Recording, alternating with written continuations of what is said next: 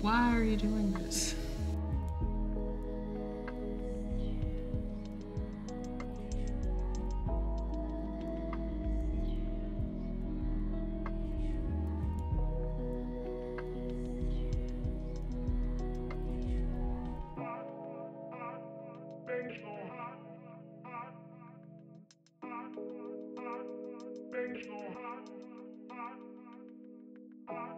I finally tried Jacques Herbin Emerald of Chivor, and I finally get it. This ink is every bit as beautiful as people have claimed. Photos don't do it justice.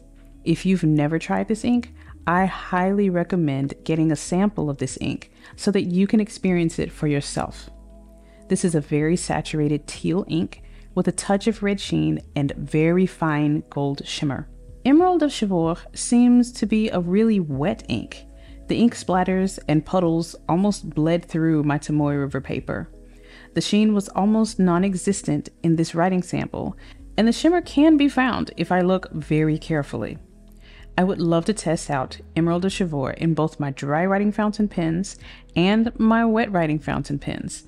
It seems wet enough for the former, and it may promise a wealth of shimmer and sheen for the latter. This is just speculation since I can't test my hypothesis with a 2 ml sample. I may add Jacques Herbin Emerald of Chivor to my short list of inks to purchase this year because I can imagine it feeling wonderful in so many of my fountain pens. Thank you so much for joining me for day 22 of 30 Inks, 30 Days.